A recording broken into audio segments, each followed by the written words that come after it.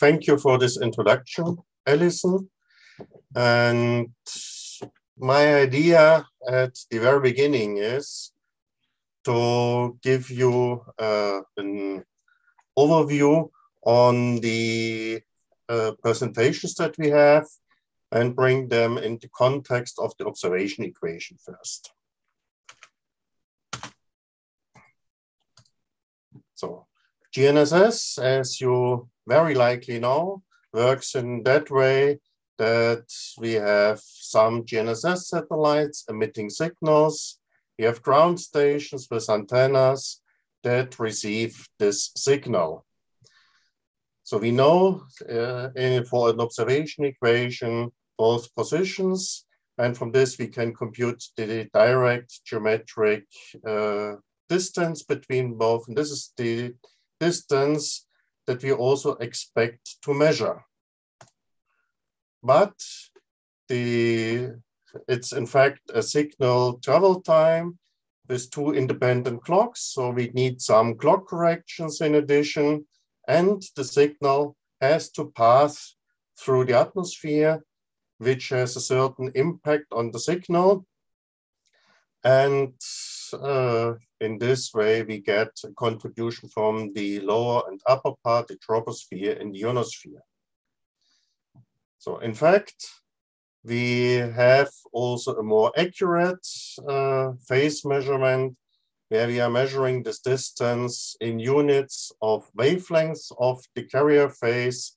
And that's why we have here an additional term which accounts for an unknown integer number of ambiguities at the beginning of the measurement. So this is quite a simplified observation equation. And at the end, we want to go through now. First of all, we should mention that most of the terms are time dependent, starting from the very quick satellites with 4 kilometers per second, down to a more relaxed velocity thanks to the deformation of the Earth crust for the station positions, and for all the terms, something in between. For many applications, you may assume that you can use the orbits from the IGS. And that's why the first presentation will come from the Analysis Center coordinator, Tom Herring, that introduces you to the available IGS products that you can use for several purposes. So if we go further to the station coordinates, then we see that we form, in fact, a vector difference. And from the mathematics, it is clear that both vectors have to join the same coordinate systems. But sometimes in the applications, we forget about this. That's why it's an important point to remember that the orbits and the ground stations have to be consistent in the same reference frame. And what does it mean in particular for local and regional applications will be introduced by Sonia Costa on the example of the Cirgas South American network. Now I have just put one vector for the station positions, but in fact, the measurement ends at a more complex surface, which is the electronic phase center of the antenna. And we need then some corrections depending from the direction where the signal is coming from. And this is then a question of antenna calibrations, which is valid for receiver and satellite antennas. For the satellite antennas, we get the additional issue that the antenna is not mounted at the center of mass of satellite, but at the surface of the satellite body. And so we get an additional vector for this correction. Arturo Filiga, as the chair of the antenna calibration working group, will discuss this topic in his presentation. So we have the clock terms, and to be honest, I have cheated here as well a bit in the observation equation, because identical for the different observation types is only the reading of the hardware clock in the receiver and satellite. We have, in addition, some cable delays and signal processing effects that end up in some hardware delay biases that depend on the signal frequency, signal type, and even on the GNSS. They are different for code and phase. On top, we want to resolve for the ambiguities, meaning that we come back to the integer nature of the ambiguity term here. For this, we have three presentations or three contributions from Mike Kuhlmann, Urs Hukentopler on the clock parameters and from Stefan Scheer on the bias and the ambiguity resolution. So last but not least, we have then also the atmosphere. First, the upper part, the ionosphere. Here we are lucky, the microwave signals from the GNSS are dispersive here. So it means the effect is frequency depending. If we have dual frequency signals, we can cancel this effect out by adding some corrections. So from this, we assume for tonight that we don't need further effort for the ionosphere, but for the troposphere, we need a proper modeling. And this will be the last presentation of tonight given by Johannes Böhm. Now, what does it mean, such a set of measurements? We have possibly not just one receiver, but several receivers, and we have several satellites involved. At the end, we want to have a network solution of several receivers, considering all the satellites. If we don't have a global network, then we introduce possibly the orbits from the IGS in our solution, but the observations from the different receivers can still talk to each other via the satellite clocks. But if you also fix the satellite clocks from IGS products, then the individual data from the different receivers cannot talk to each other anymore. And so we get then separations for separated solutions for each receiver, not a network solution anymore. Meaning for a real network solution, we have to solve for all clock parameters. So looking at the corresponding equations. So in the first line, I have the first station, the second line, the second station. On the left-hand side, one satellite, on the right-hand side, another satellite, and this can be then easily extended to n stations, m satellites. But for what I want to show now, this is enough, because when we want to have the network solutions, we have to solve for the clocks. And if you make an estimate, then you get a huge number of clock parameters. For each receiver and satellite, at each epoch, one parameter. If you are not in particular interested in the clocks, then it may make sense to reduce this huge number of parameters from the system. This can be done just by differencing the measurements from two stations to one and the same satellite. This I have written here down, and you can see we have the same satellite correction, satellite clock correction with different signs. So this cancels out. And now I do another simplification so that the equation doesn't become that long. I just take indices for these differences here. So then this Ti minus Tj is now Tij. And now we see already this term here for the receiver clock is the same for both. And then I end up with double difference observations. If I compare this double difference observation equation with the original ones, the geometric term are still the same for the troposphere, for the positions of satellites and stations. So from this, nothing has changed there when forming these differences. And another fact is that now the ambiguity is the only linear term that I have in the observation equation. And in the original ones, I have then also the clock parameters as linear terms. So mathematically, I have done nothing else than setting up a huge normal equation and pre-eliminating the clock parameters.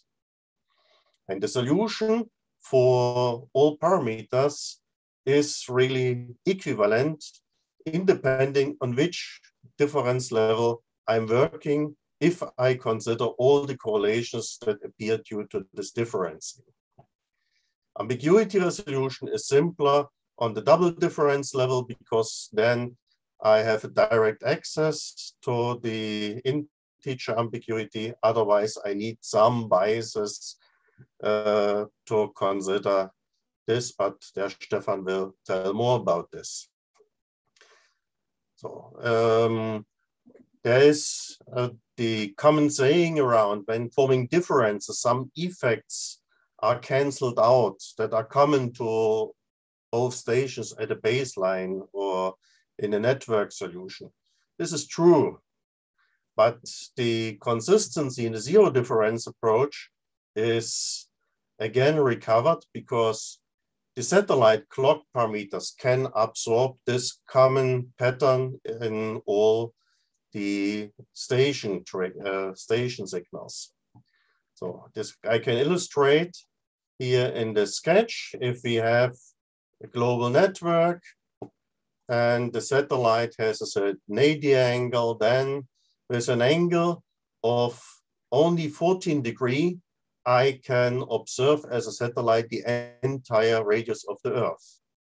The cosine of 14 degrees is still 0.97, so it's very close to 1, meaning I get a big correlation between the satellite clock and all common mode that is in the signal of the stations that are observed at the same time from one and the same satellite. In a global solution, I'm lucky the distribution of the observation is in a way that most of the observations are closer to the 14-degree AD angle. But if I have only a local or regional network, then the situation becomes more dramatic, because for a satellite, a small country like Switzerland is just a dot. And then all the signals go into the same direction. And if I have then a common mode error in all these signals, then this can be easily absorbed by the satellite clock. So last but not least, I want to introduce also the precise point positioning, not only the network solution, because it's a very popular tool to process GNSS measurements. And let's assume that we have 1,200 stations. 1,000 of them are sitting in a small area like Switzerland, and then 200 are distributed around the world. So first of all, I have to process the global solution to obtain orbits, satellite clock corrections, Earth rotation parameters. But for this, I don't need 1,000 stations in that small area. For this purpose, it's enough to choose just one to cover also this area. And then I can first take the 200 station, make a global solution, and introduce in principle this 1,000 stations with a zero weight into the processing. And in this way, I can do a global solution. I introduce a datum definition for the stations around the globe obtain consistent orbits and satellite clock corrections. And this solution I can take from the satellite orbit, satellite clock corrections. And now I can benefit from the fact that the observations are now independent. For each of these 1,000 stations, I can take 1,000 CPUs, and I have done a solution in a parallel mode, very, very quick and efficient. This is the way how PPP is working. And at the end, I get a consistent solution for this 1,200 stations on ground, together with the global parameters that I have also solved for. When we look in the observation equation, then we see the same phenomena. We have a set of stations forming a global network and a huge number of additional sites. And they we first introduced with a zero weight. Then we compute from the global solution the satellite orbit, satellite clock corrections. They are introduced in the next step for this huge number of stations as known. And then we obtain the solution for the station-dependent parameters.